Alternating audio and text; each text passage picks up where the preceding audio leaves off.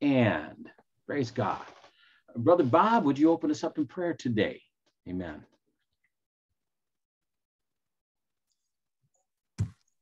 Thank you, Heavenly Father, for gathering us once again. Thank you for this Mother's Day. And again, we pray you bless all the mothers, mothers in the church. And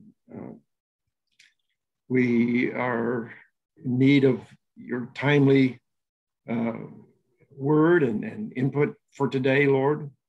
Help David and all of us to be in the Spirit and just to know how you're leading us, directing us. Bless this time together. And we pray in Jesus' name, amen. Amen. Praise God. Yeah. Well, just a recap here. Last Wednesday here, we had Brother Ben Ansa on with us, and turned out to be a really great, lively meeting. So that recording is available for Wednesday. I think the last Sunday, I'm trying to recall, I think it was 2 Sundays ago, we brought in Brother Alade from Nigeria came in, and I went to Lagos that morning, and praise God, we were able to get back in time to have a meeting here on the home front. So we were thankful for that. So those recordings are available. Also, we had Rudy Bam on from Australia, and he shared the Wednesday before last. If you get a chance to listen to the recording of Rudy's message, it's really sobering, fantastic. He shared much of his testimony, how the Lord really brought him through his business days, how he was really on the way to great success as far as the world standard was concerned, but how God turned that all around. But in the midst of all of this, he also had a major accident, and he almost died in the hospital, and how the Lord met him and ministered a word to him that he brought a week ago Wednesday. So if you haven't heard that message, you should go back and listen to that recording. We have had some great meetings this last month. Actually, I think great meetings the whole year. So we're very blessed to have the recordings of these. Amen. Amen. And Brother Gary has been the one responsible for the technical aspects of putting these on record and putting them up for all of us to view. And as we've shared before, many follow the recordings. Amen. They maybe don't come on, but they pick a different time that's convenient for them, and they do watch the recordings. So that's marvelous. So this morning, we personally, Sandra and I went to Michigan, Oscoda, Michigan, to join John Baines and his family fellowship group.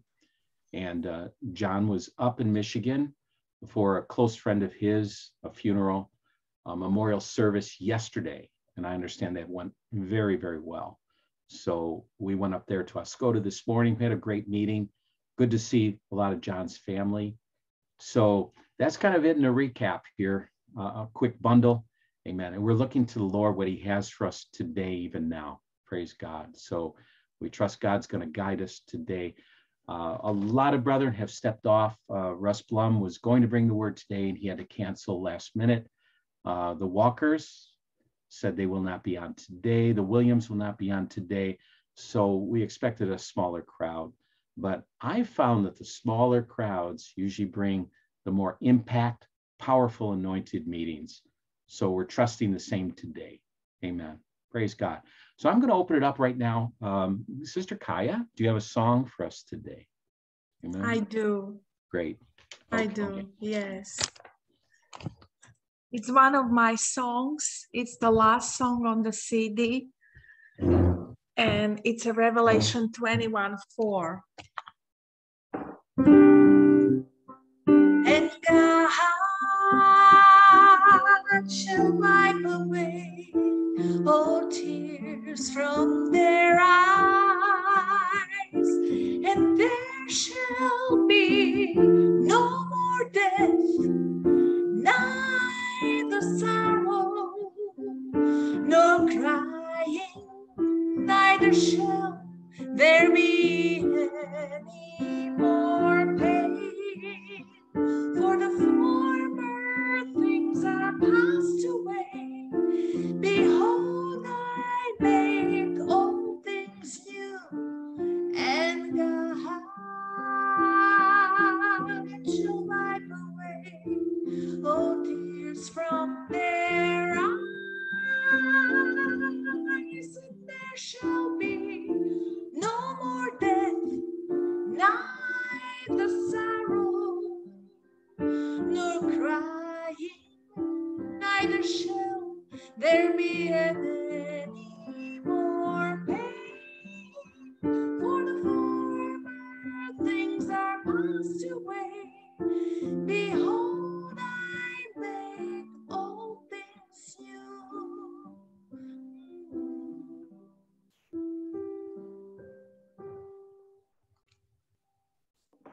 Amen. Praise God. Sister Kaya. Praise the Lord. She has another one that's a little bit more. Okay. Sandra's asking, do you have another song in your heart upbeat. today? It's more upbeat. Well, no, but I have a surprise for maybe Wednesday. Brother Nate Chetik sent me a recording on YouTube of one beautiful song, and it's a challenging song, but I'm working on it. So I'm learning a new song. Great. Excellent. Look forward to Wednesday when you can bring that. That's yes. Great. Yes. Yes. Praise God.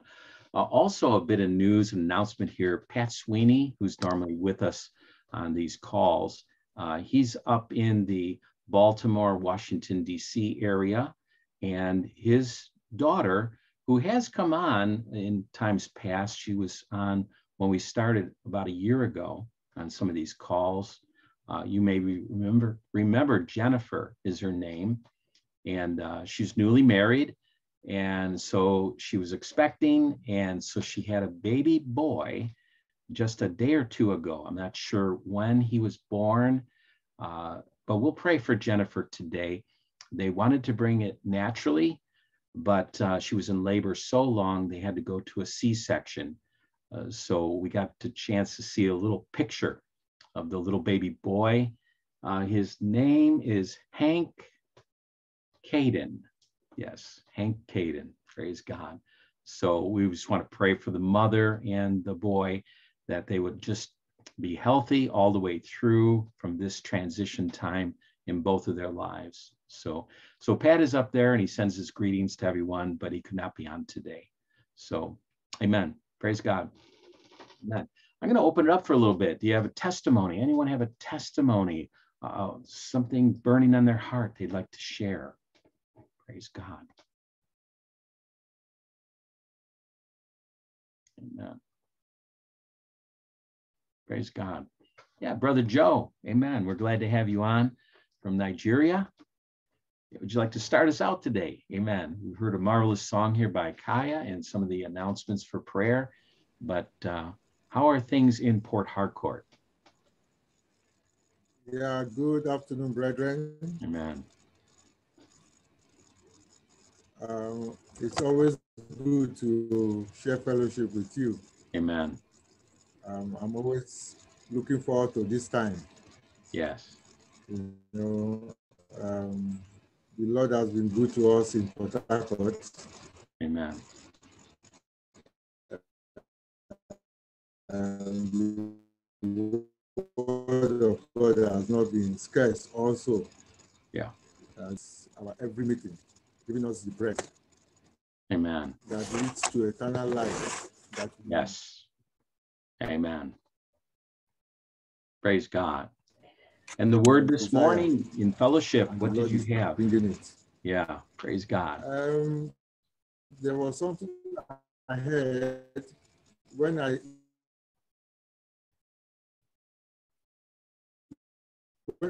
tuned in. Yeah, you're breaking up quite a bit, Brother Joe. Yeah, we talked about the redemption, the redemptive work of Christ. Amen. Yeah.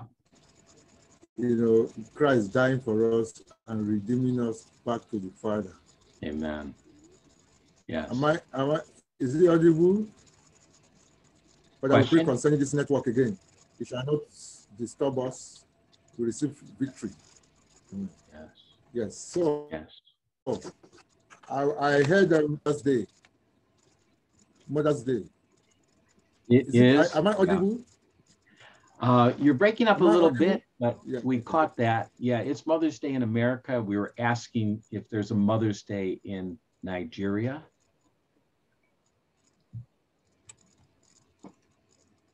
Yeah, let me try to hook up with the other device. Okay. If it should be clear, yes. Okay, great.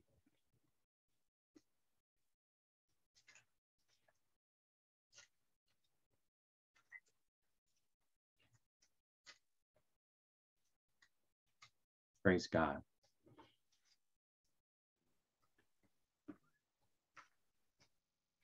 Okay, you are, go ahead, Joe. Yeah.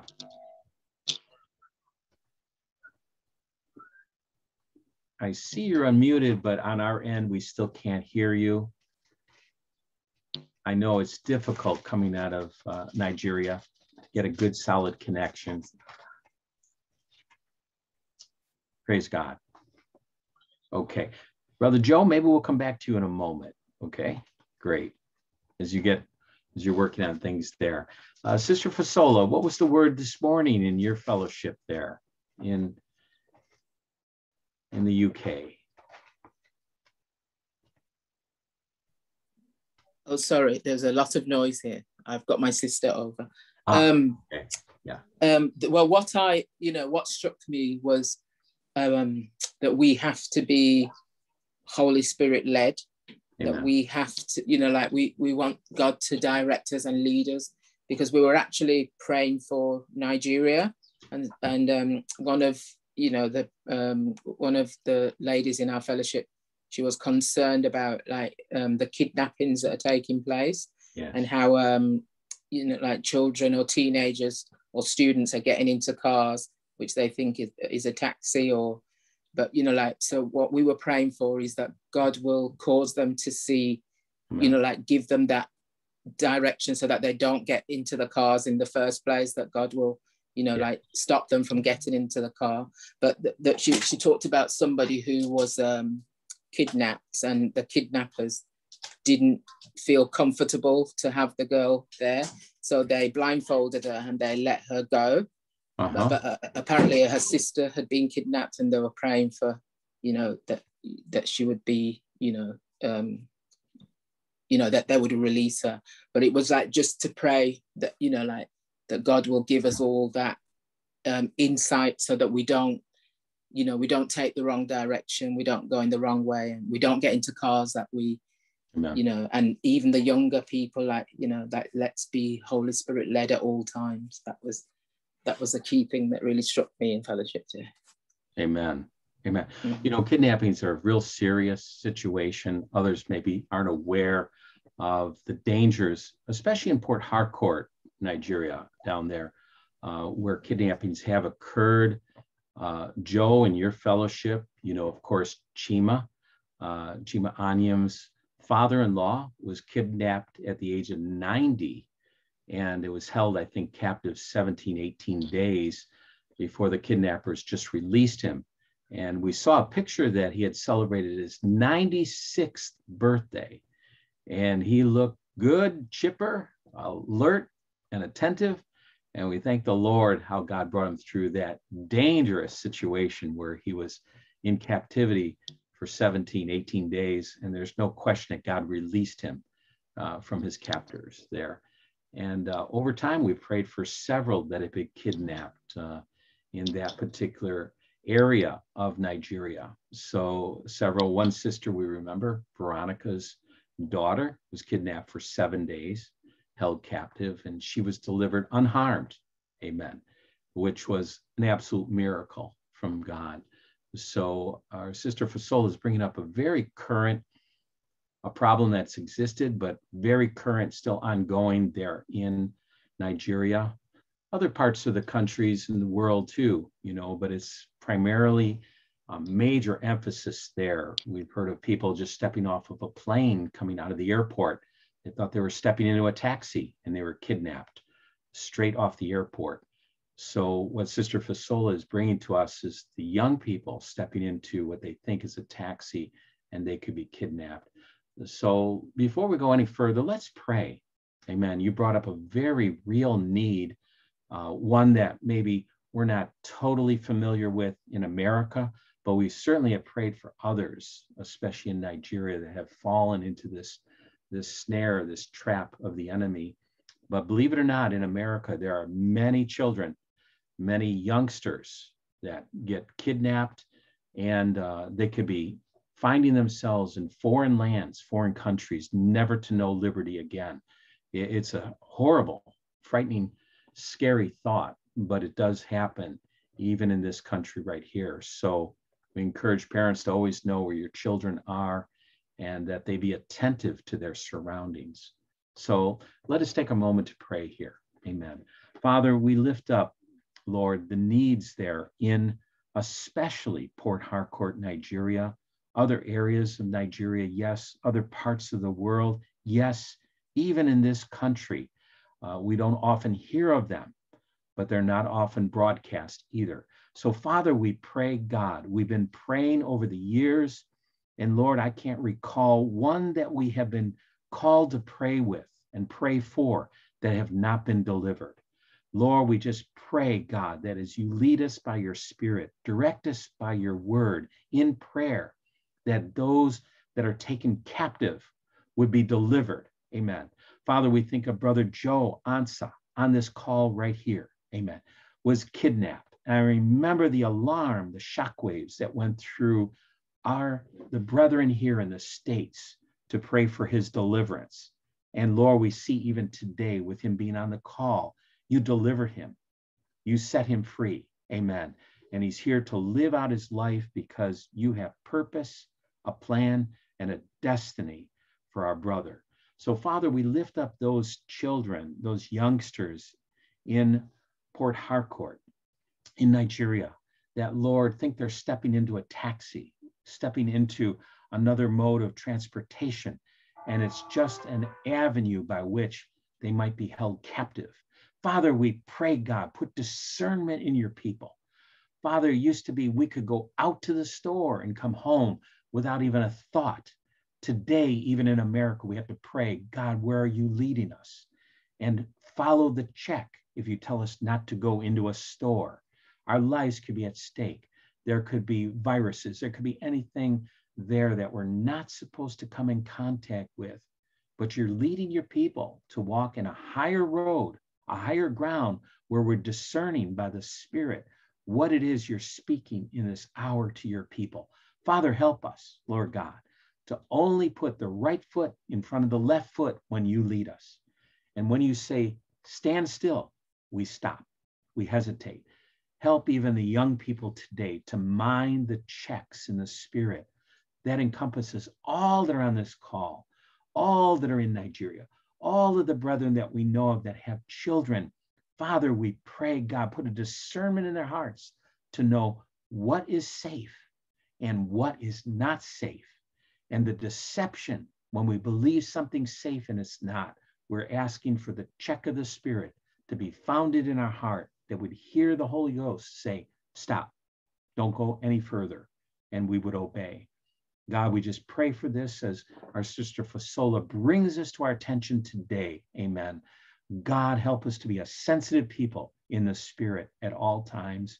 And we do pray for our children that maybe haven't had the experience or the walk with you to really know genuinely and hear your voice. Father, we're praying, drop it in their hearts at the right moment. Save them from the danger that lurks, the enemy that is just seeking whom he may devour. In the name of Jesus, we pray. Praise God. Amen. Amen. Praise the Lord. Amen. Praise the Lord.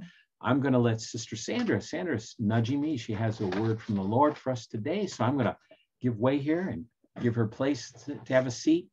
Praise God. Amen.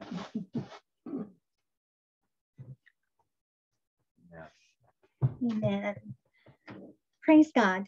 You know, the scripture tells us to be instant in season. And we had a meeting this morning with our brother, John Baines, and the Lord really met us. We're so grateful for brethren. And then we were surprised yesterday evening that the scheduled speaker for today was unable to come. So I've been just looking to the Lord this morning, and I would like to share with you some scripture. And my husband's given me the liberty. I'm not a teacher. However, if the Lord quickens something to me, I'm very grateful for a husband that allows me to bring what God has put on my heart. The first thing I would like to do is give a song that is a Mother's Day song, and I think it's appropriate that we honor our mothers, and that I'd like to bring some scripture. So here is the song.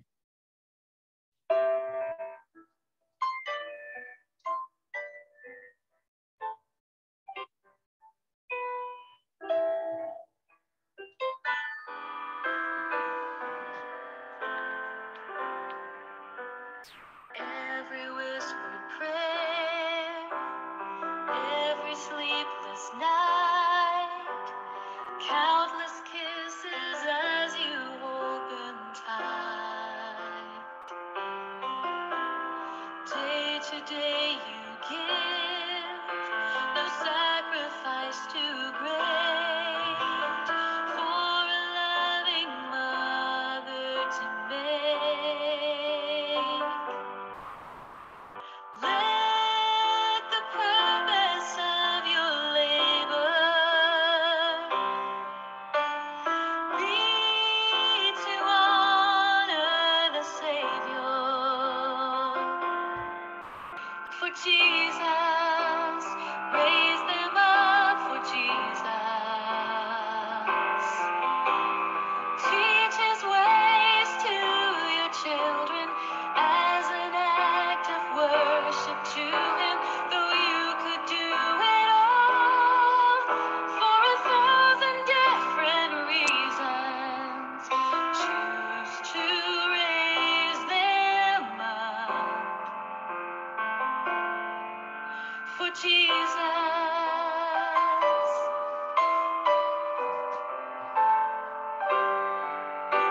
You watch them as they grow and see each little change, knowing they will leave your nest one day. So make the most of now and nurture in their hearts a love for God that's real right from the start. With the strength that comes from heaven, be a mother with a mission. For Jesus, raise them up for Jesus. Teach his ways to your children as an act of worship to him, though you could do it all for 1,000 different reasons. Choose to raise them up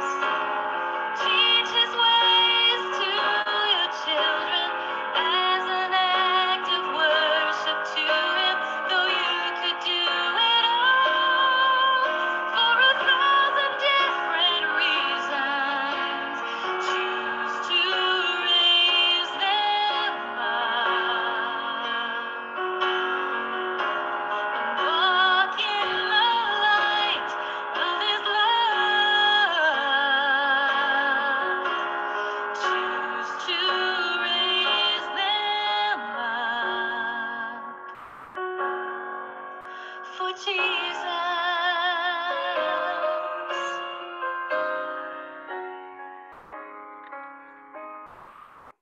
Hallelujah. Choose to raise them up for Jesus. I'm going to give a little testimony of my own mom, and then I'd like to read some scriptures to correlate motherhood with who God is to us. I was raised by a mom who came from immigrant parents from Italy. She was the only girl with 3 brothers. And from a very young age, she became a very responsible person, went to work as soon as she left high school, and became a very successful businesswoman. Everybody loved her, everybody that knew her. She was kind of a household name throughout the region that I lived in and was raised in. But the most significant thing to me was the fact that she gave sacrificially to her family and to her daughters. And her signature was prayer and continually sharing the love of Jesus to everyone, but especially to her children. And I grew up seeing my mom on her knees. Whatever happened, I would go into the bedroom and there would be my mother on her knees praying and really crying out to God for whatever was happening. And she did a lot of praying for me. And her mother, my grandma, was an equally praying woman. And she taught me my first and only Italian prayer when I stayed with her after the passing of my grandfather. But these 2 women in my life, first my grandmother and my mother, I believe were responsible for me coming to the Lord. And one key is that she never saw the wrong that I did, and I did much. She always pushed me in the direction of the Savior and really believed that I would come to know him. And I could give you testimony after testimony, but I know the reason that I am walking today with the Lord is because of my mother. And at the end of her life, David and I had the incredible blessing of bringing her into our home and praying for her. She was Catholic, but in the end, all she acknowledged was Jesus. And for that, we are very grateful. And when she passed, we were awoken, David and I, up in the wee hours of the morning to the sound of the most beautiful vocal instrumental music that was so unworldly. And we woke up and we were running into her room, and she had just taken her last breath. And we heard the angels singing. I have never heard music like that before or since. And when we tried to figure out where did this come from, even calling the radio station to see if by chance it was a music piece being played, they said no, they've never heard anything like it. And it was the heavenly host, the angelic voices, all in perfect harmony with the most beautiful crescendos, very high and very resonant. It permeated our whole home. It was the angelic host coming for my mother. And so I am so grateful for a godly mother. And you know, that mother could be an adoptive mother. It could be a sister raising her sister's child or her brother's child. You know, the biology of it, as significant as it is not primary. The song talked about raise them for Jesus, and that is our only obligation. And if we are not equipped to take care of a child and bring them up, we rely on our Lord to equip us with whatever is needed, because he knows each child and how to bring forth the giftings that he put within them, and to nurture them to be not only responsible adults, but godly adults. And it is a great, great responsibility. And I know that sometimes we can look back at the mistakes that we have made, and all we need to do is repent and hold them up before the Lord, because I believe the scripture that says, train up a child in the way they should go when they are old. Doesn't kind of say anything in the middle, but when they are old, they will not depart. And I believe that the seeds that are planted in childhood, especially that first 5 years when so much takes place within a little human body, they really become who they are going to be within that first 5 years. It will bring forth much fruit. Now, Psalm 127, verse 3 says, lo, children are an heritage of the Lord. The fruit of the womb is his reward. Now, when we have read this in the past, as human beings, we want it to only apply to us. And so we read it, children are the Lord's heritage to us. His reward to us is our children. Haven't we always read it that way? However, I would like to give you a different meaning that I believe the Lord showed me. And you know, the scriptures are ever evolving. They have so much depth that I don't believe we always fully comprehend the meaning of scripture until we need it. And then it becomes very personal. It applies directly to our situation, and it brings forth fruit. And we never can get tired of the word of God, because God's word evolves. It changes as our situations change. It becomes life-giving for every moment that we have need of the word. And so let me show you something that I saw this morning. Children are an heritage of the Lord, and the fruit of the womb is his reward. So I'm going to clarify that. We bring forth children as unto the Lord. They are his gift to us. But when we nurture them and we train them up unto Jesus, we train them up to worship and adore and love him, it becomes, the fruit of our womb becomes his reward. We are saying, God, I take this precious child that you have given me, and I am going to train them up to love you, and this I'm going to give back to you. It's your reward, Lord. I take no credit. All credit goes to you, Jesus. Isaiah 49:15.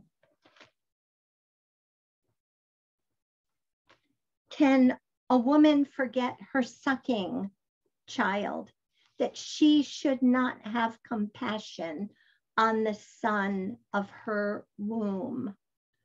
And this is the shocking thing, because I never, in all of the days that I was raising my children at home, would ever believe that a mother could forget her child. But Jesus said, yea, they may forget. Now I got to a point when raising my children, different situations that became so painful. Maybe at one point they were wayward or they wounded me. And all mothers that really love their children can get hurt by their children like no other. Neighbors can say things. Even a husband can say something. A sibling, a brethren can say something wounding, but I don't think there's ever a wound as great as a wound that a mother receives at the hands of a child that she brought forth and raised. But the Lord said, they may forget, yet will I not forget thee.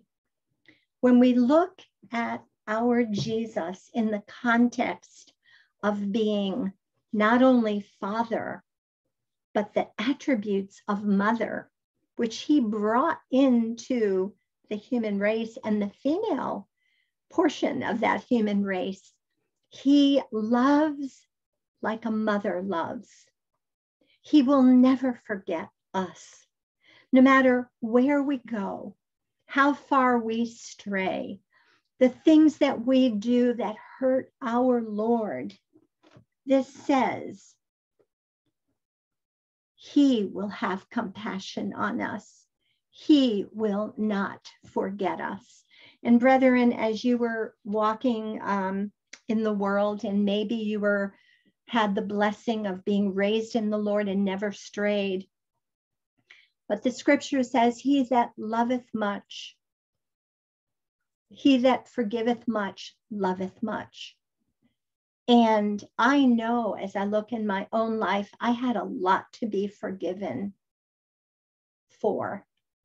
And Jesus, in the midst of my degradation and sin, he said, while I was yet a sinner, he loved me and he died for me.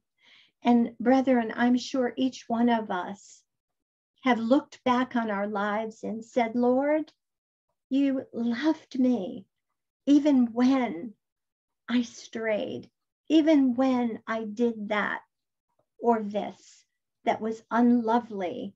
You saw it before it even happened, and you said, I forgive you. I love you. I died for you. And you know, that love that mothers have is just an extension of God's love, because there is no love like God's love, none. And we as women, as much as we believe that we do absolutely the best for our children, and we love them like no father could, like no sibling could, like no auntie could, not like a village could, we feel somehow that we have the ability to love a child irregardless of anything that has taken place with that child. And there's almost a pride that builds up in moms, like, this is my child. But you know, that love, if it doesn't come from God to you, you have no ability to love.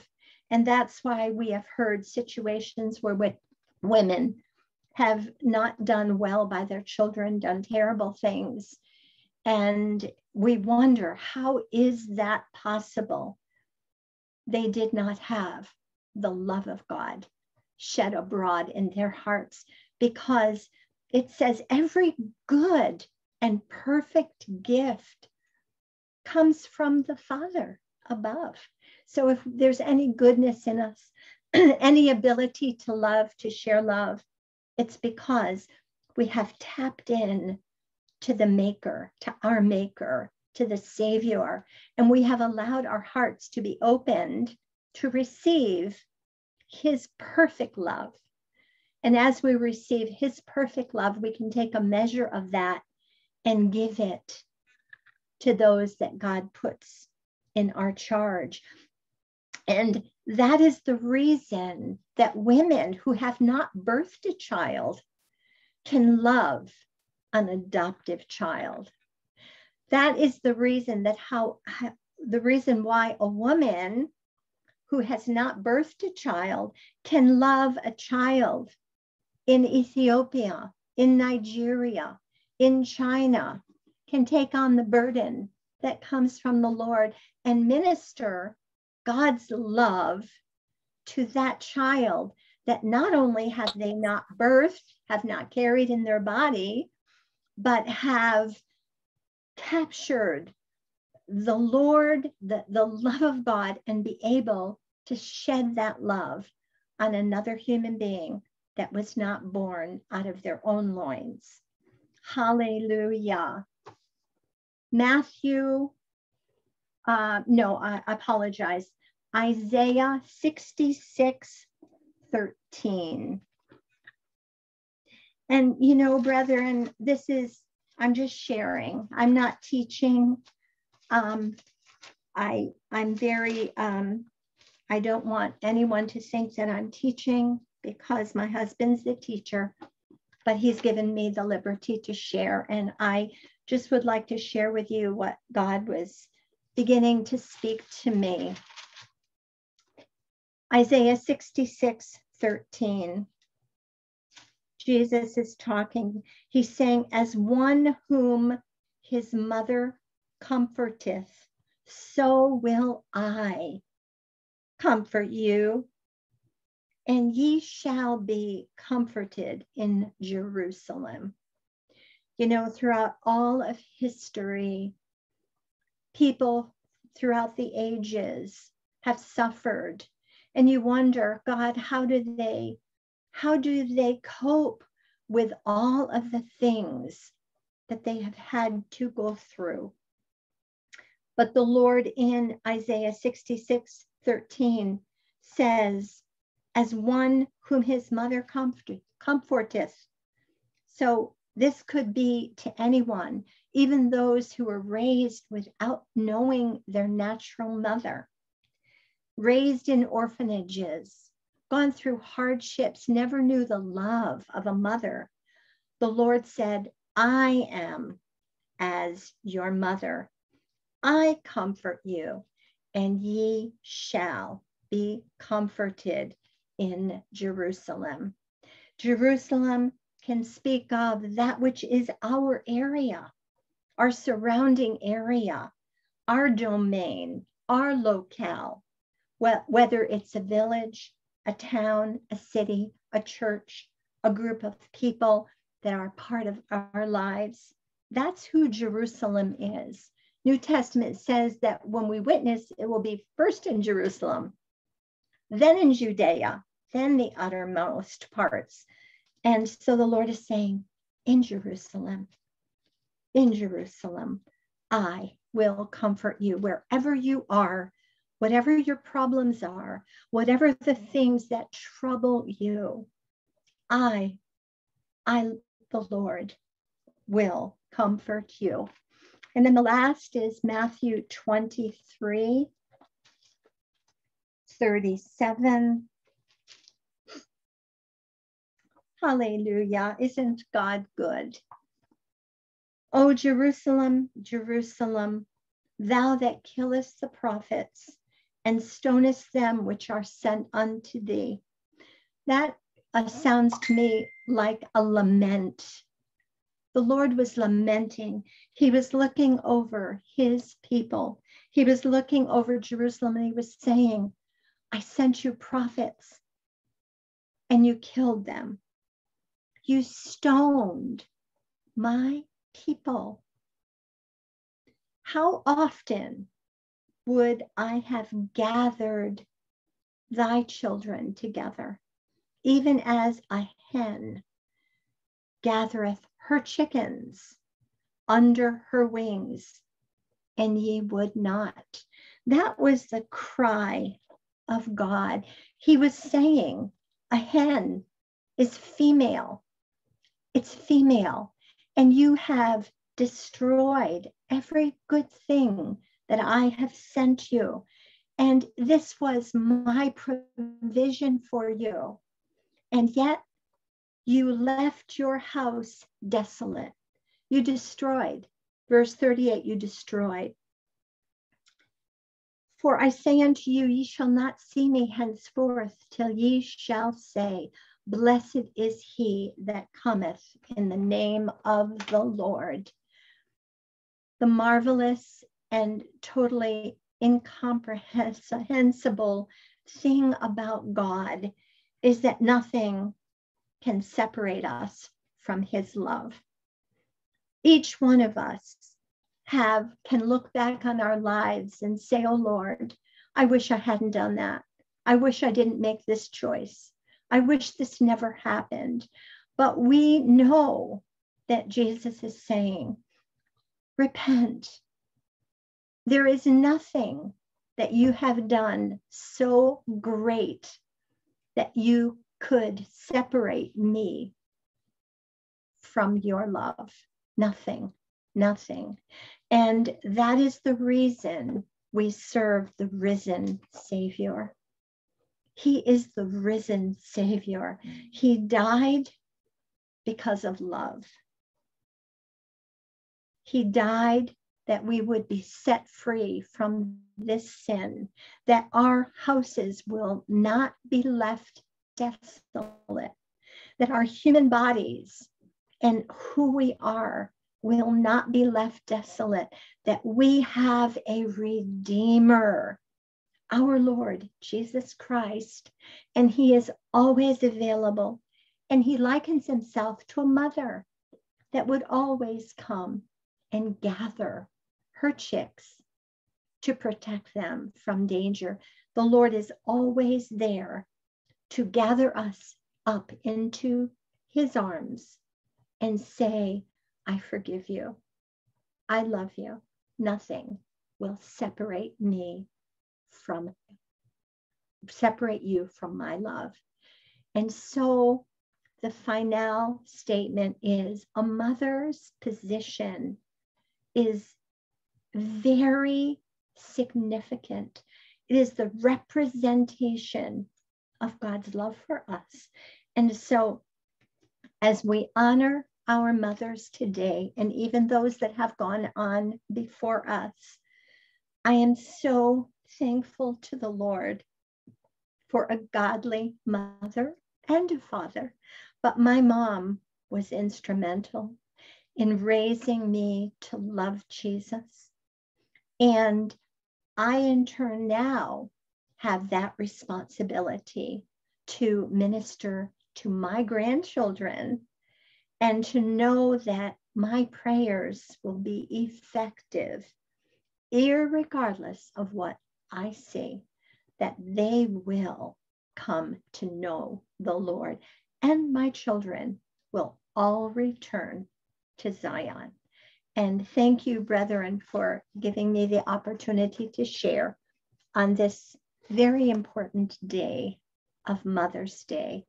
And I'm grateful that we could gather together today to celebrate not only our moms, but our Savior, who is all love, all mercy, all forgiveness. Thank you, brethren. God bless you.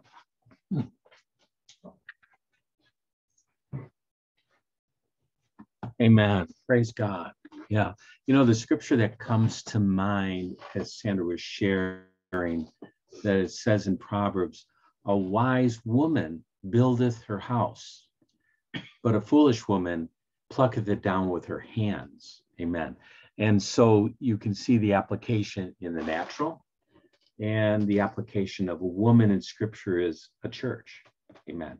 So the woman is the glue, is the adhesive bonding agent between one brick and another.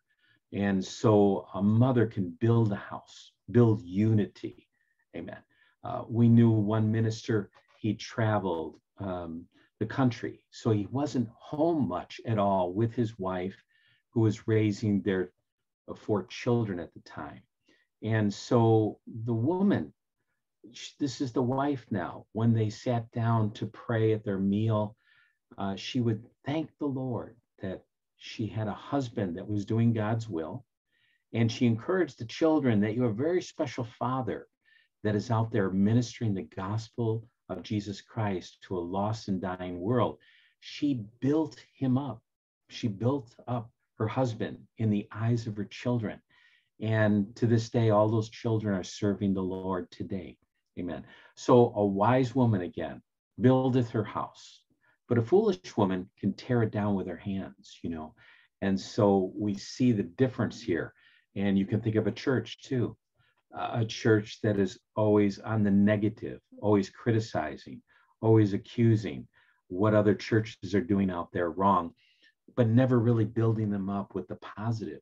They can also tear the work of God down. So we always want to be fortified in building up in the spirit. Praise God. We had traveled, and we were just coming thoughts here in recent days of our travels to Iceland, to Europe, Eastern Europe. And we had an opportunity to get into Poland many, many years ago.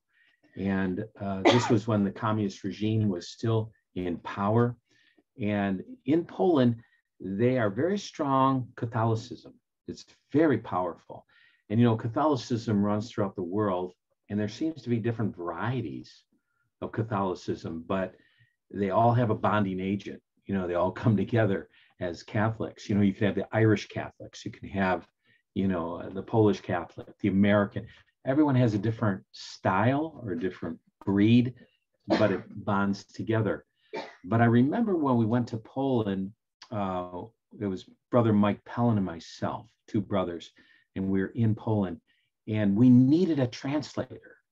So the taxi cab driver that picked us up at the airport and drove us to our hotel said, "Oh, you need a translator. I will be back at 9 in the morning with my taxi and someone that can help you translate."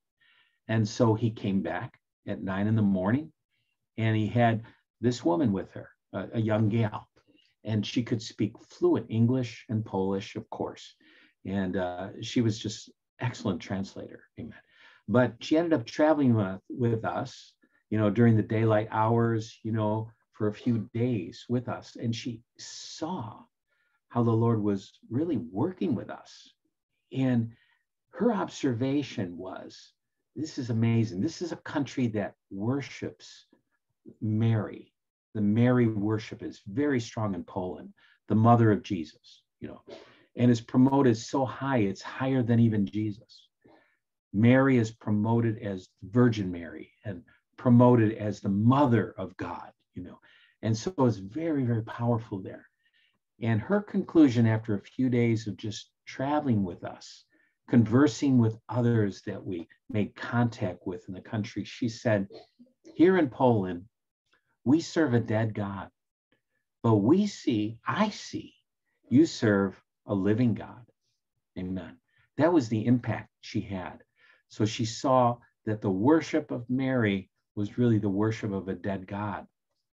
It wasn't, amen, as God intended, but she said, you serve a living God. And that's the key to us all. Amen. We serve a living God, and he should be a part of our lives, actively working each and every day. Amen. Praise God. So Brother Joe, are you back with us now? We had a bad connection earlier. Can you try to come on? Can we pick you up? Praise the Lord. Praise the Lord. Amen, brother. Amen. Great.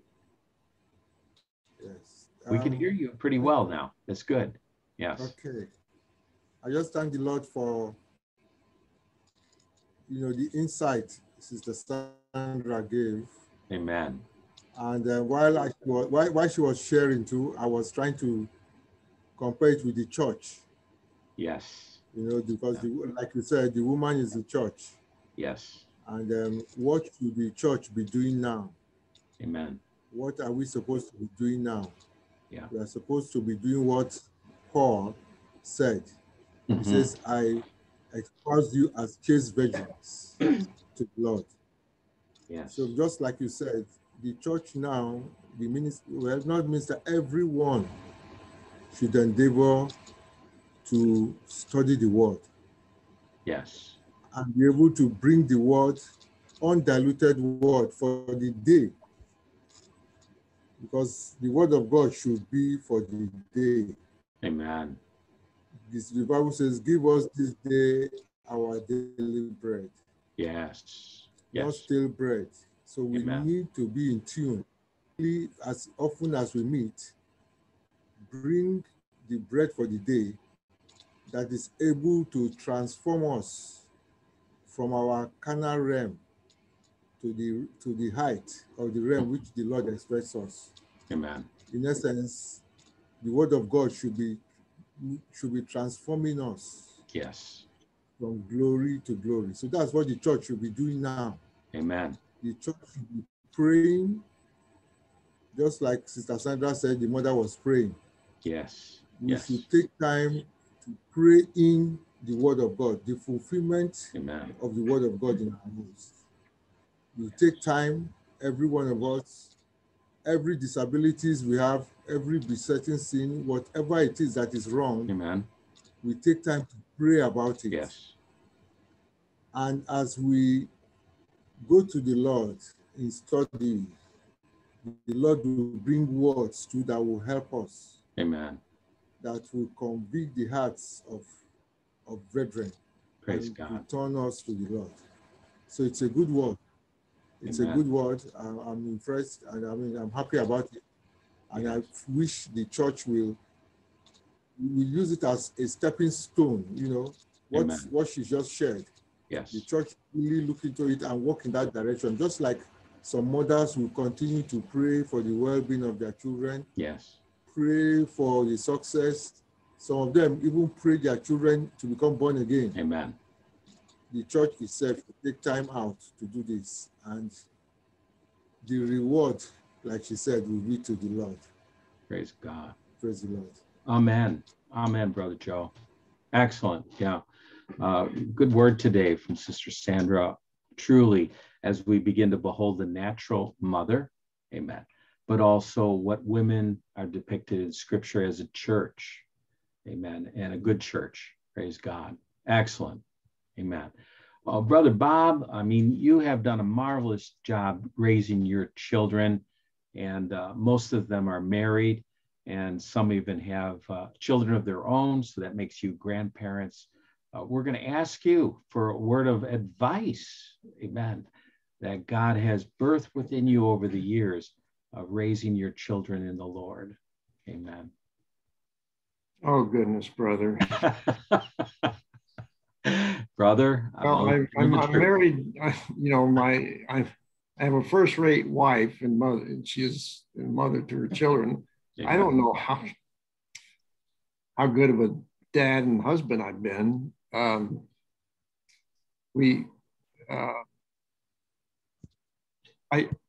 guess there was a spoken or unspoken kind of a fear of sex that was instilled in the children. They've escaped it. I know. I'm pleased about that. Amen. But I don't know what specifically much I did in that regard. The boys were active in track and cross country, which is my background also. Yeah, I like that as an athletic pursuit.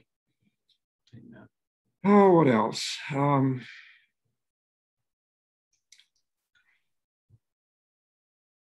Hard to just what to add.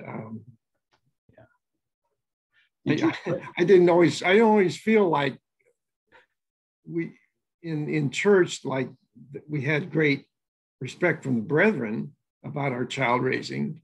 In fact, we had one fellowship in the past that it kind of fell apart over child raising. That was my opinion, but Amen. Did you pray with your children daily basis? Did you have Bible studies with them? What did you do? Because the brethren don't know your background with the children. Many of them are really walking with the Lord, successful, good marriages in the Lord. Amen.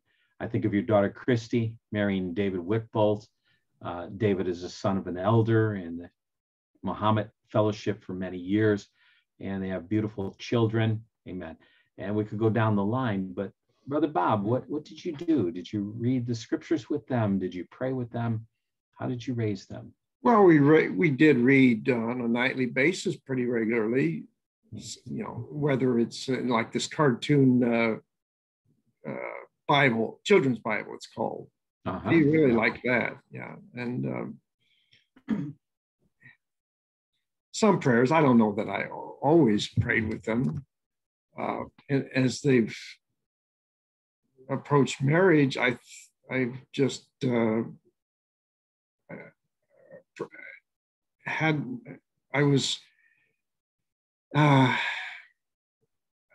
was trying to get them equally yoked.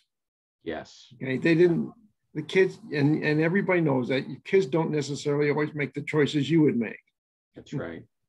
And, or God would, you know, fully like be in the fellowship and such. But that's I think we've accomplished that with the first four. Yeah. They've pretty much equally yoked, and we're, you know, we're working with that. Amen. Boy. Amen. David, you put me on the spot here. I'm not generally asked about how. Brother Bob, let me share with you. My mother was Miss Personality. She was accomplished in business. Everybody loved her. She would walk into a room and it would light the room up. My dad was the polar opposite. My dad was very quiet. He was a homebody. He was a hard worker. He had to retire early because he had health issues, because he did heavy manual labor. He was a mason, bricklayer. My dad was a quiet man, but he was an honorable man. I don't know why it's important, but the thing that I remembered about my father is my father always had a shirt on. Now, when I say a shirt, I don't mean something fancy. It could be an undershirt, any kind of a shirt. The only time I ever saw my father was without a shirt was when he was in his garden in the hot, hot beating sun, watering his garden. But as soon as he stepped into the home, he covered himself. My father would never sit at the kitchen table, have dinner without a shirt on. I never saw my father undressed. He was a man of dignity and quiet and hardworking and faithful. When mom worked, he would cook dinner. He always felt it was important to have our home, our cupboards full of food. His greatest joy was grocery shopping and stocking our basement reserve with food, with the things he felt were necessary to take care of our family. Now, anybody that would know him, Mom was the popular one. My dad was in the background. But when I came to the Lord, the thing that spoke to me was that he was a man of dignity. And when he died, he died a very hard death. He had lung cancer and it went to his brain. And we took care of him at home, but he would never let me bathe him nor change him. And I was a nurse. And when he passed and I turned him over, I was devastated because his skin had broken down and he had what is called a decubitus on the base of his spine, and he must have been in terrible pain. But he was such a man of dignity that he would not even let me take care of his body.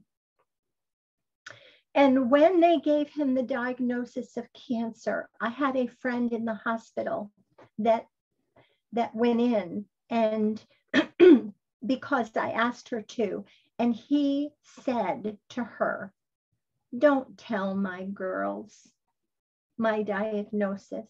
His whole concern was to protect us and take care of us. And you know, my mom may have been the flamboyant one, but my dad had strength and reserve and faithfulness. And Bob, I see you that way. You are an honorable man, and you have been there over the years for your family. You have worked hard day in and day out in the midst of all kinds of bad weather to get up, even when you didn't feel like it, to get dressed and to go to work and put in a long day at work. And every night when your children came home from school, you were there. You were not an absent father. You were a very visible father. And I just want to encourage you that faithfulness is very important to the Lord. It's not what you say. It's not how gifted you are or aren't. What is important to God is that you were a faithful husband and father.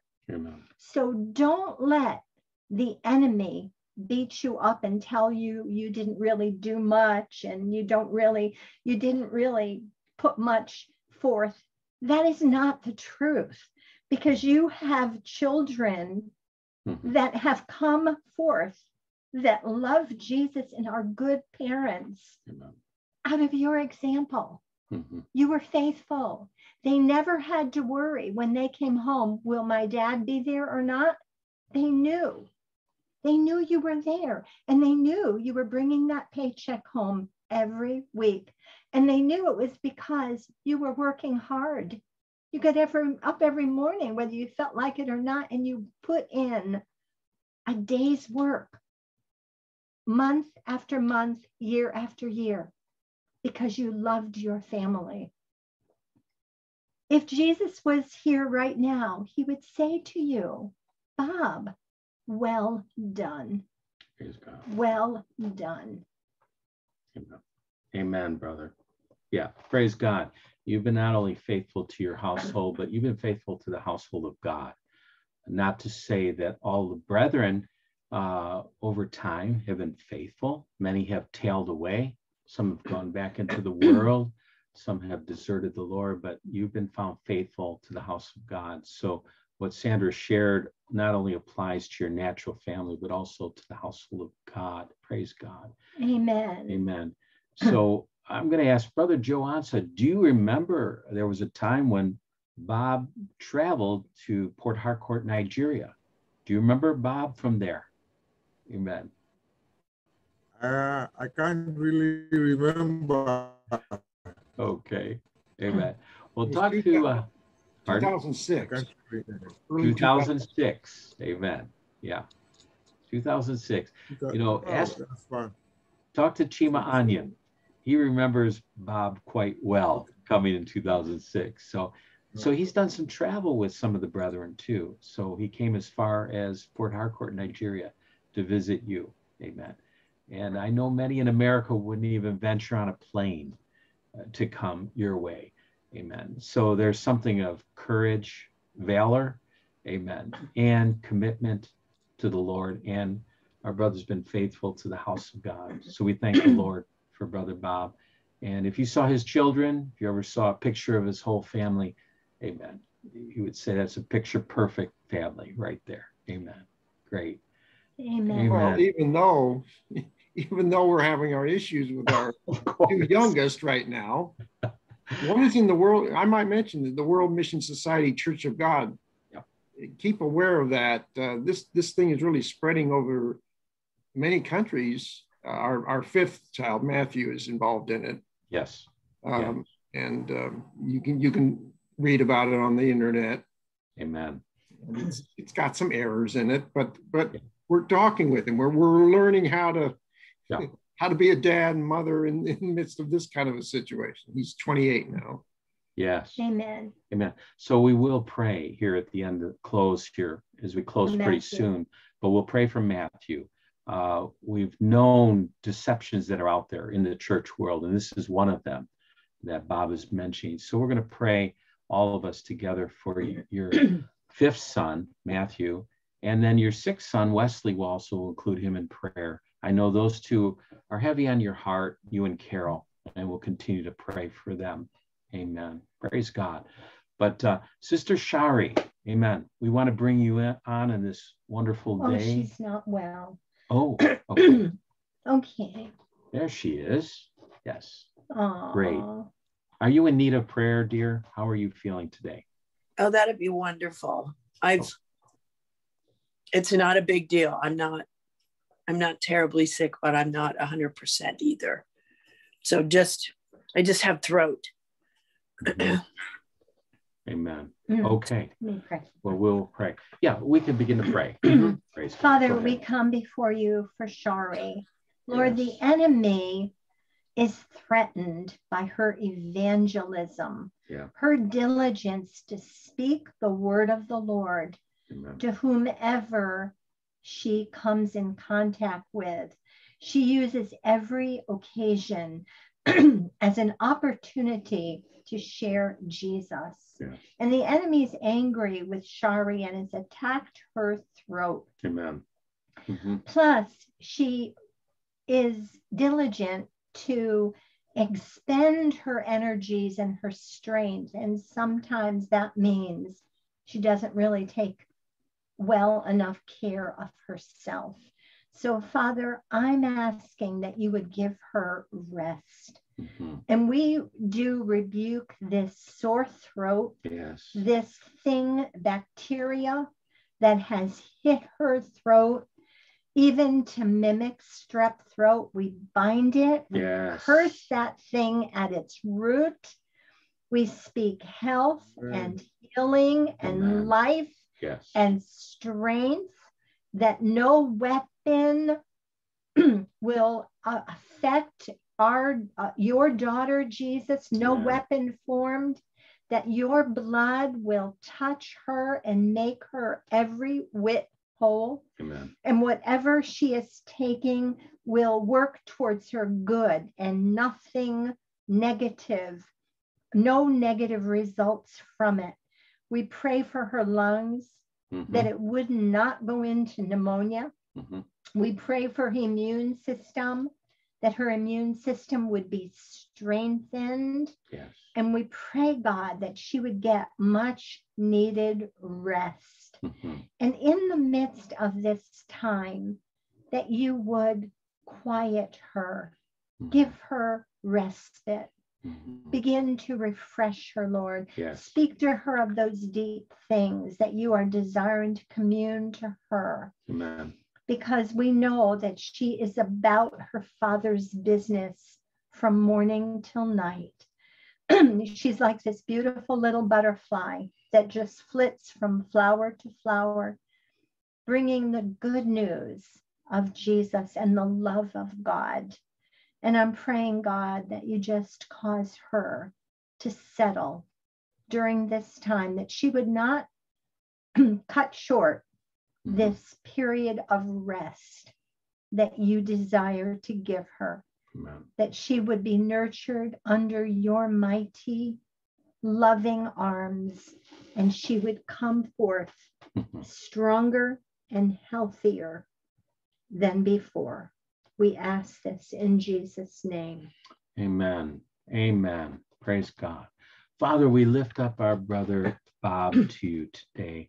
Father, he's done well. He's been raising 6 children, but his 2 youngest, as is often the case, carrying more of a burden, a concern. And so we just shoulder it with our brother today.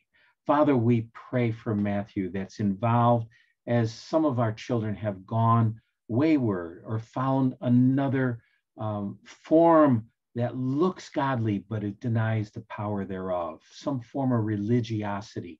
Father, we pray, God, for Matthew. In the name of Jesus Christ, you deliver him from deception. He knows the scriptures, but Lord, it's taught by a different spirit. And we come against that spirit in the name of Jesus that is denying the truth behind the word itself. Father, we pray, God, deliver Matthew from following this fast-growing denomination, false religion, could call it a sect, call it even a cultist. Father, in the name of Jesus, we pray, deliver Matthew and deliver those that are involved in that major deception to find the truth in the living God, we pray. Father, we pray for his youngest son, Wesley. Amen. The last one usually carries so much of the parents' burden. We are praying for Wesley that he would find his pathway in Christ.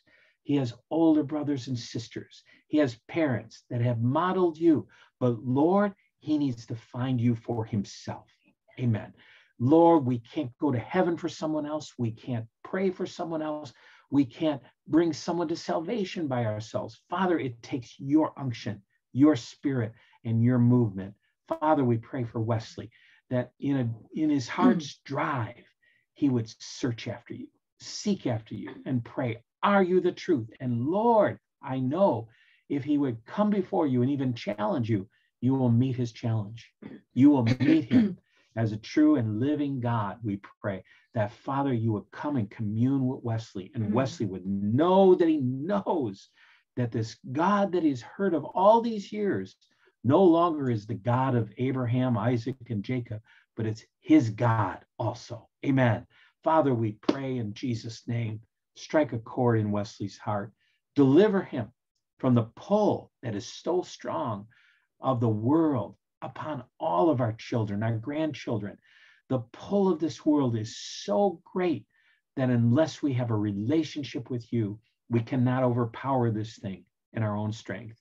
We need help. We need you to break the tethering pull of this world. In the name of Jesus, we pray. Glory to God. Amen. Brethren, the prophetic is here. Prayers are here. Let's let it flow. Praise God. Brother Terry. Amen. Praise God. Amen. Hallelujah. Lord, we thank you for our heritage in you, Lord. We thank you for our families, Lord. And our heart's cry is that they would be in the ark of God in the times to come. And we thank you for the place of preparation that we've all been in for many years, even in the wilderness, God. And we're just crying out to you that you would bring all of our households into the ark of safety, Lord, during this time. And I'm reminded of the flood and how they all heard the preaching of Noah, and they had time in the water.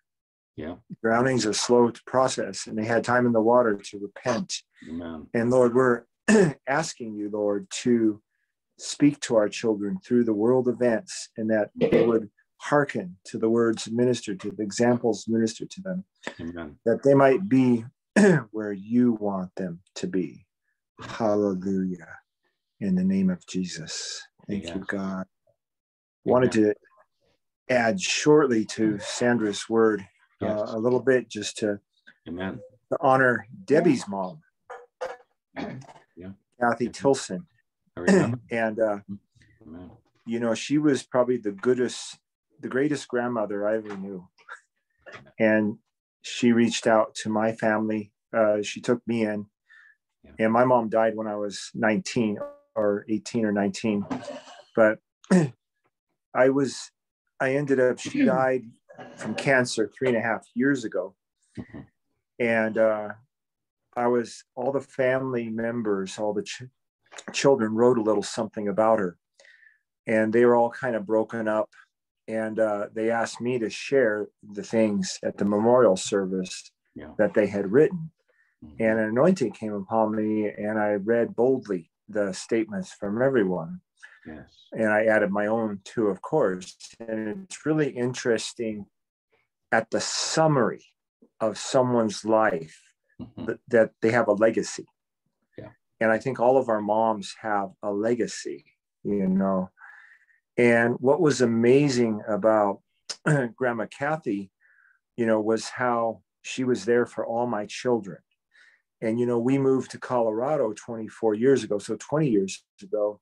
So we weren't close to her. Well, she flew out at least twice a year. So we figured out that she probably flew out to Colorado 50 times, you know, or so, and visited. And she would often give us a weekend off or something and watch the kids for the week, and anniversaries and stuff. And my standing joke with Mom was that she became my mom. My standing joke with her was I would say, "Okay, Mom, have you taken your vitamins?" Like, you know, because she had the work cut out for her. Yeah. And, you know, she was a very good woman. She wrote letters to everyone, friends, family, you know, every Christmas letter, every Thanksgiving letter, everything. And you name it, she did it. And to so many people, and very honored in her memorial service by the community she grew up in as a teacher. So I think there is a real legacy for living as a mom. And she was in the Methodist church, and she always went to church with us wherever we were. It was pretty wild sometimes. And I really believe in her, especially her latter years, that she really understood and honored the personal relationship with the Lord, you know. And so I just wanted to share that testimony. It was so amazing when you realized, wow, she flew out 50 times, you know, over the years to visit us. And that was really amazing. Hallelujah. So that's what I had to share. Yes. Amen. Well, I remember her very well. I remember. Prophetic. I think you know, it's really hard to discern, like we're saying, you know, what obviously we want to be in God or whatever, but there is that measure that just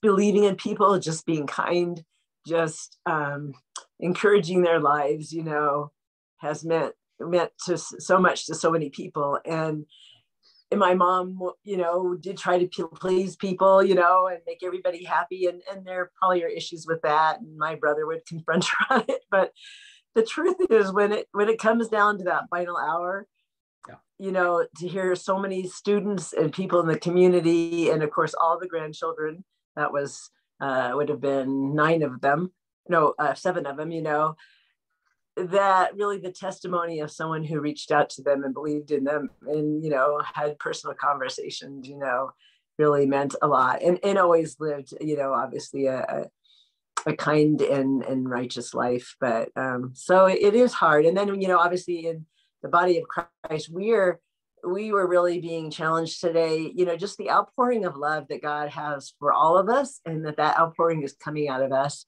And so how much more powerful as we pour out the love of Christ and salvation and the goodness of God. You know, who can forget Janet Yancey and her belief in how good everyone around her was, and how children's prayers were totally answered by God, you know. And I think we all need to enter into that same place, you know, in whoever we are, because obviously we all are different, but that as we proclaim, as we appreciate people, they see God, you know, because we're looking for, just as we're to appreciate God, you know, we should be, you know, whenever we begin our prayers, it's so great to adore him, you know, but really appreciating those around us. And it's not always easy to find that, you know, maybe in some situations, but I think as we continue in this late hour to just say, God, I really want to be your messenger, he's going to give us the right thing to say at the right moment for a certain person, you know, of appreciating them, you know, and building them up to start seeing that there is a God that loves them.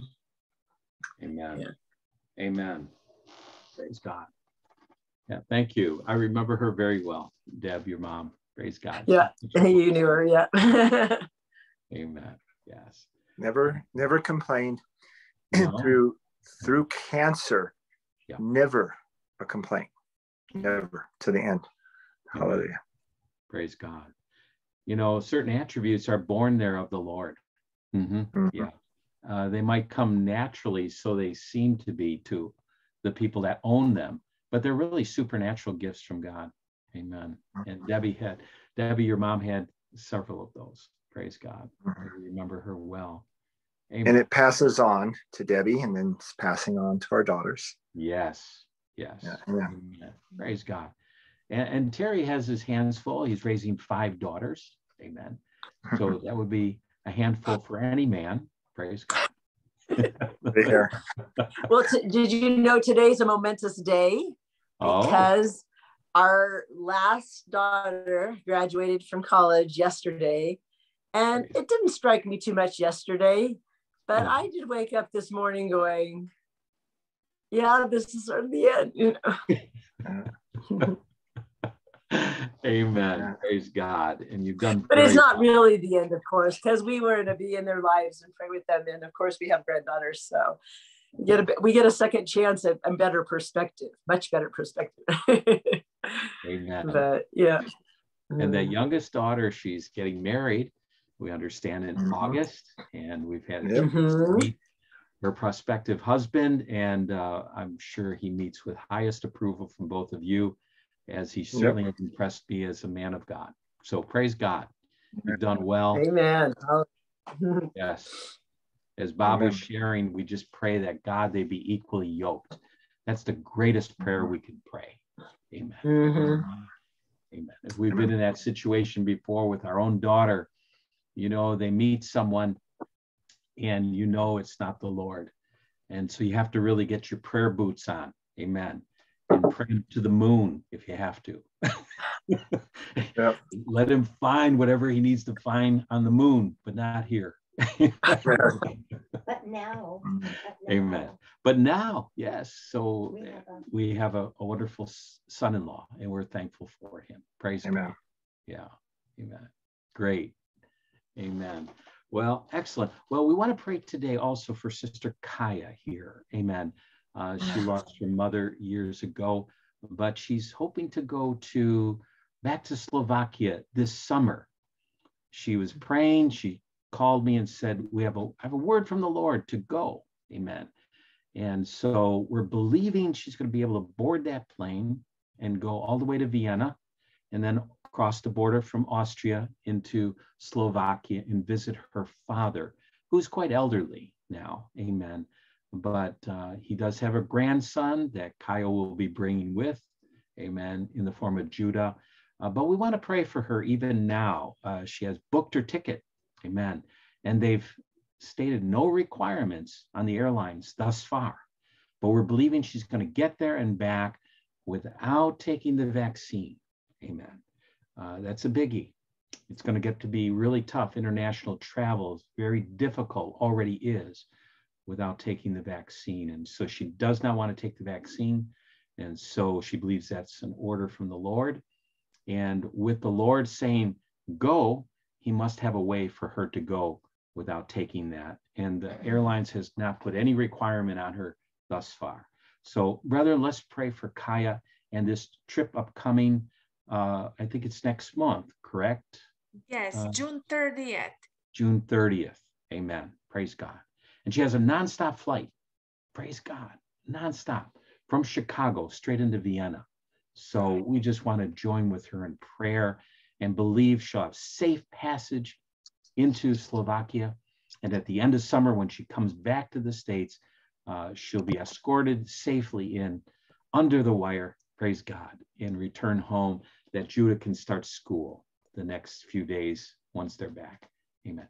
So Father, we pray for Sister Kaya right now. Lord, we all lift up our sister before you.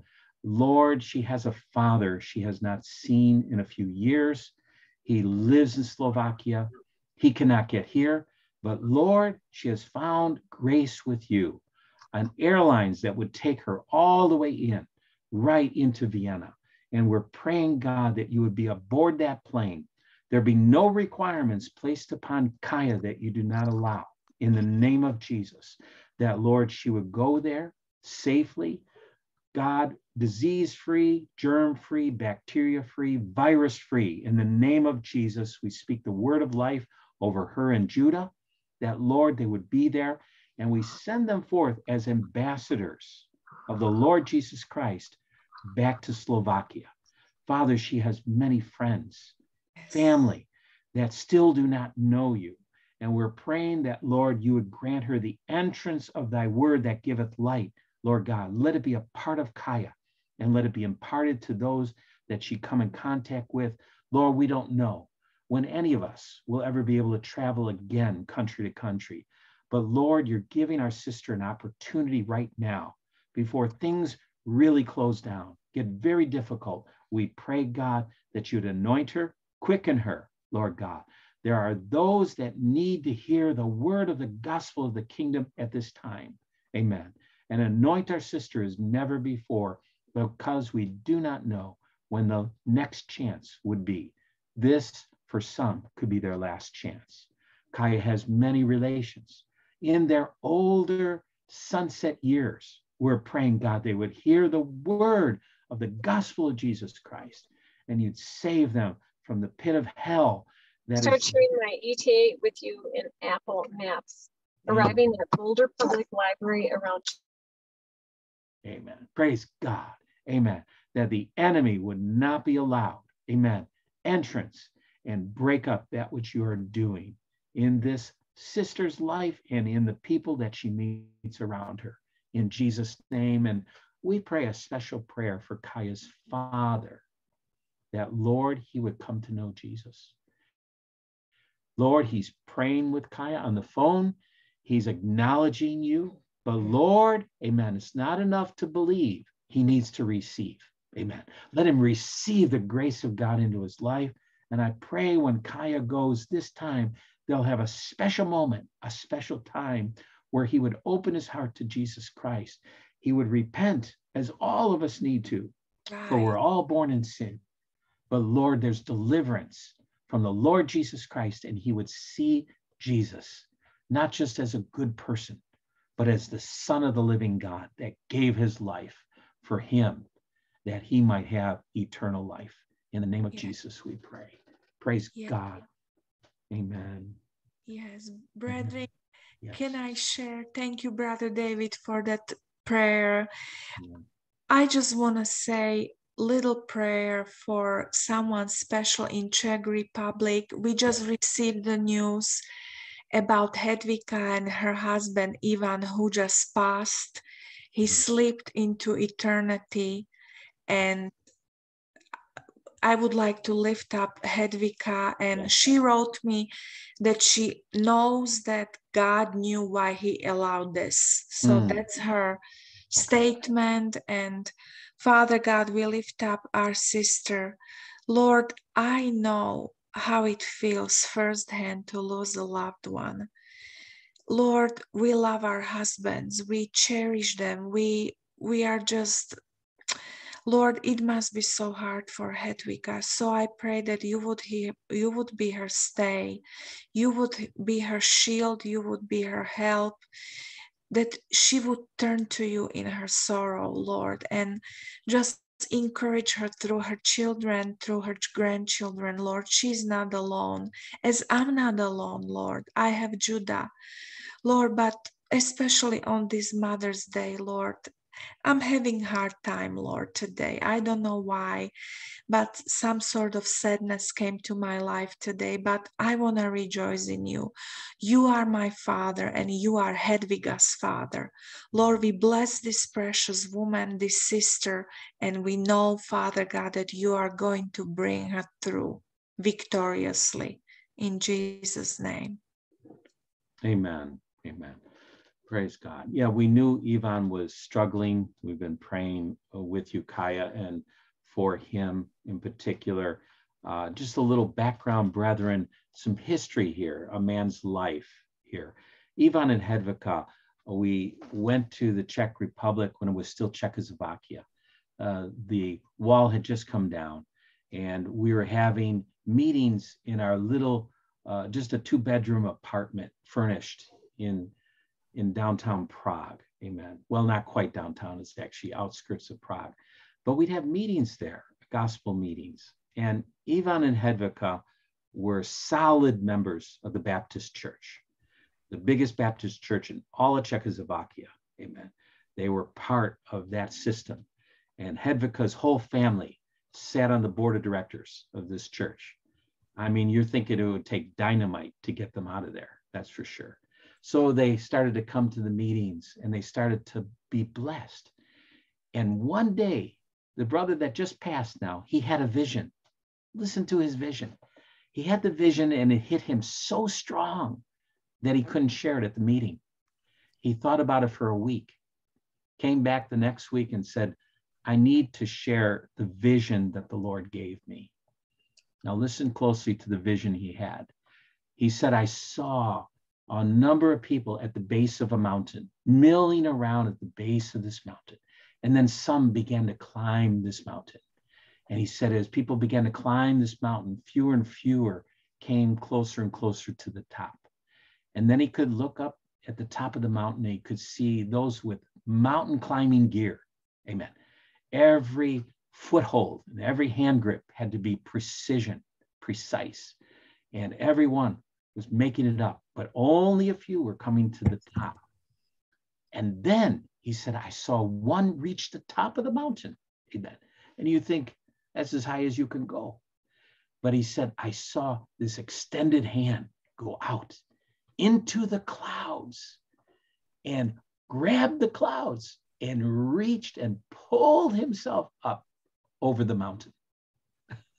I mean, what a message of faith and a walk with Jesus that we're talking about, walking higher and higher, closer and closer with the Lord.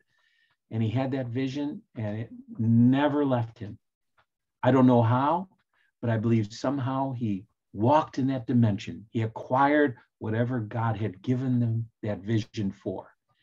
But now remember, he has a wife and her whole family is part of that church. They're locked in to the Baptist church. And she's thinking, why did my husband have a vision when we're meeting here in a regular house meeting, but never had a vision the whole time we're in the Baptist church? And she said, I've never had a vision. Lord, you're going to have to speak to me. So one day, Hedvika, who we're praying for, Sister Kaya now, who's just lost her husband, Hedvika came into the Baptist church and she had her first vision in the Baptist church. And she saw pillars that were standing there.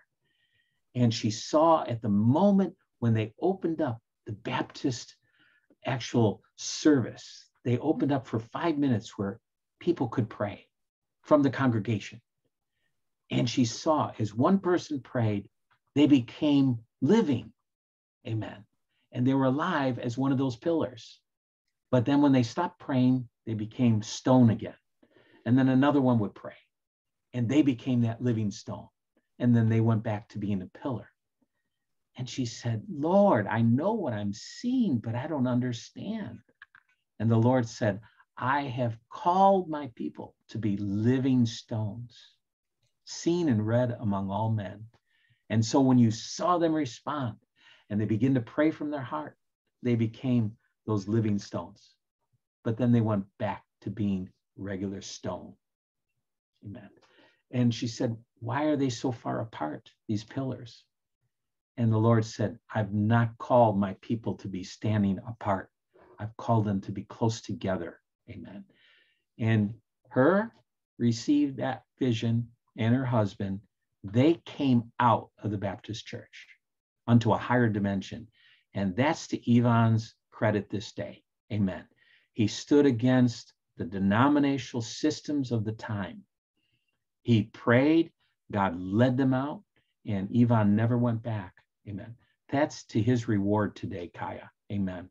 So Ivan did fight against the forces of even religiosity and came up to higher ground to even give us that vision today of those that would climb higher and higher in the Lord. Amen. So just a little background of this man, Ivan, who passed away, gone to glory, no question about it, but leaves behind Hedvika, his wife, And I think they had 2 children. Two. Yes. Two. Praise 2 God. sons, I think. Amen. Praise God. Amen. Yeah. We remember them well. Praise God. Amen. And we're thankful he has gone on to glory in a higher dimension that he ever could have attained, because he stood against the tide of religiosity and said, no, I am coming out and moving on with God. Praise God. Amen. Yeah. Ivan and Hedvika. Ivan and Hedvika. We will remember Hedvika in our prayers this coming week and weeks to follow. Amen. That God will position her strong. Amen. Aye. God. Amen. Excellent. Excellent. Excellent meeting today. Anyone else? Prayer requests? Anything else to share? Praise God. Amen. Praise God. Excellent. Well, Brother Terry, are you still with us? Yes. Amen. Praise God. Well, maybe you could pray a prophetic prayer. Amen. And close us today. Amen. Okay. Amen. Lord, we just thank you for every word which proceeds out of your mouth. Amen. We can live by no other. Yes. And Lord, we just pray that you would help all of us to be led by your Spirit, to only do what we see the Father doing. Amen. We pray for your anointing. We pray for your strength, Lord God, to walk in obedience, Lord. Yes. And in the midst of the battles, Lord God, that we know that you have the victory. Amen. 100%, Lord God. And just give us of your dunamis power. Amen. To run after you with all of our hearts, all of our minds, all of our will, all of our strength, Lord God. Amen. And we just thank you for the privilege of the family of Christ, the fellowship, Lord God. Amen. We thank you for the glory you're calling us to. And Lord, we may not feel like we deserve it, Lord, but we can't see ourselves like you see us, Lord. Yes. But we pray you would open our eyes to see the glory that you're called to, that we might run after you. And we give you all the praise and all the glory and honor and thanksgiving in the mighty name of Jesus. Amen. Amen. Amen. Praise God. Excellent. Amen. Yes. Brother Joe, one final word here from Port Harcourt. Amen. It's nightfall there. Okay. I think we lost Brother Joe. Amen. Hallelujah. Okay. Praise God. Brethren, God bless you. We look forward to our next gathering Wednesday night. Sister Fasola, bless you today. Amen. Have a very great day. Amen. And we'll continue to pray one for another. Amen. Praise God. Bless you now. Ah, there you are, Brother Joe. Praise God. Amen. We lost you again. Okay. Amen. Excellent. Well, bless you. Good night now. Have a wonderful Good night. rest of the day. Amen. God bless you. Bless you now.